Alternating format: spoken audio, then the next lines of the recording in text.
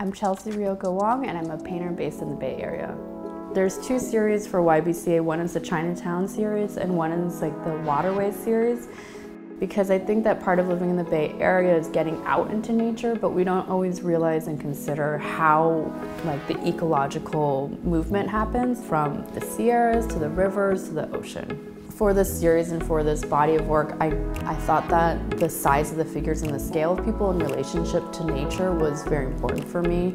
For the river paintings, I wanted the figures to kind of feel like natural size versus the ski paintings, which feel like we're just so small compared to this grand thing. With the beach painting, for example, I wanted to go to the beach and just kind of see it fresh in my mind, because once you get too far from an experience, you just kind of lose that feeling. And a lot of times my work, it's not about being so true to life, it's about this feeling or this energy. And so I find that that's the most helpful, to just like use that inspiration from a fresh experience.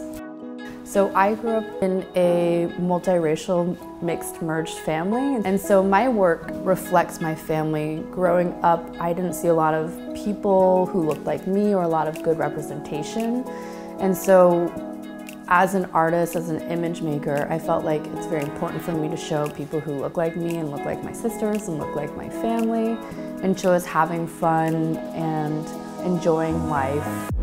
So for the Chinatown paintings, I wanted to present a series that would show Chinatown and the different levels that there are within Chinatown. I think that as tourists, we get little glimpses of it when you look up into the apartment buildings and you see like laundry hanging on a line, and you think, oh, this is actually this is a neighborhood, this is a community, this is people's homes, this is where people live. If you're walking around at night, you can kind of hear like mahjong tiles moving around and maybe aunties or uncles gambling. And so when I go around Chinatown, I like to kind of imagine like levels that go from below to above of this community, because I think there is so much depth in the Chinese community.